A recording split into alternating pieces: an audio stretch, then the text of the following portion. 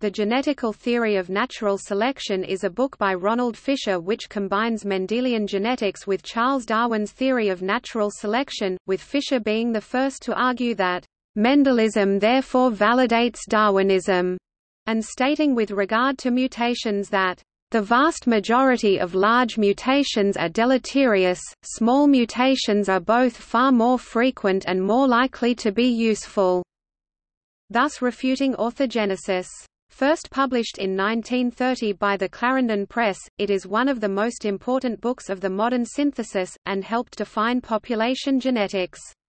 It is commonly cited in biology books, outlining many concepts that are still considered important such as Fisherian runaway, Fisher's principle, reproductive value, Fisher's fundamental theorem of natural selection, Fisher's geometric model, the sexy son hypothesis, mimicry and the evolution of dominance. It was dictated to his wife in the evenings as he worked at Rothamsted Research in the day.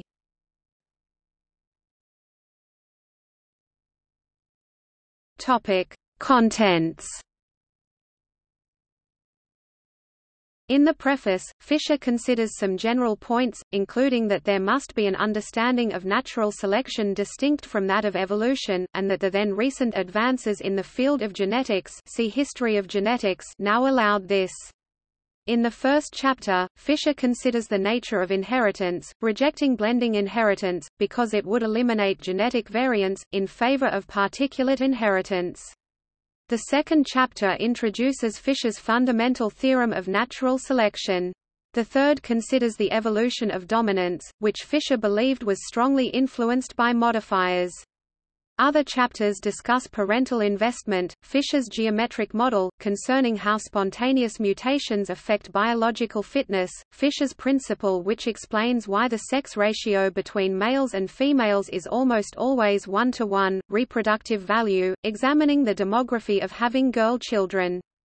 Using his knowledge of statistics, the Fisherian runaway, which explores how sexual selection can lead to a positive feedback runaway loop, producing features such as the peacock's plumage. He also wrote about the evolution of dominance, which explores genetic dominance.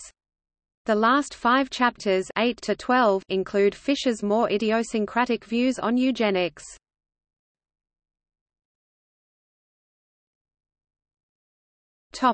Editions. A second, slightly revised edition was republished in 1958.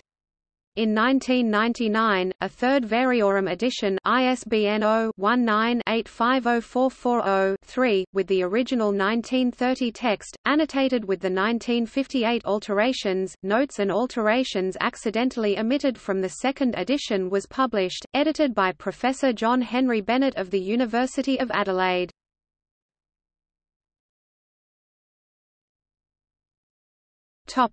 Dedication.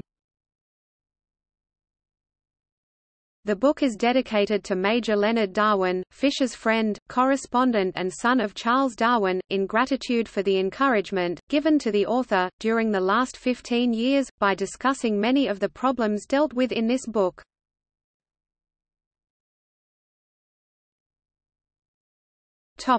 Reviews.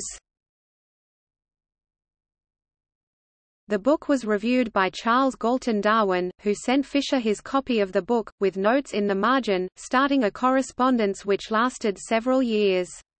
The book also had a major influence on W. D. Hamilton's theories on the genetic basis of kin selection.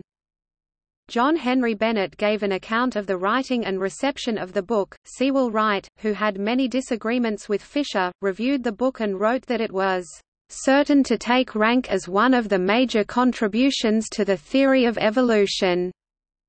J.B.S. Haldane described it as brilliant. Reginald Punnett was negative. However, the book was largely overlooked for 40 years, and in particular Fisher's fundamental theorem of natural selection was misunderstood.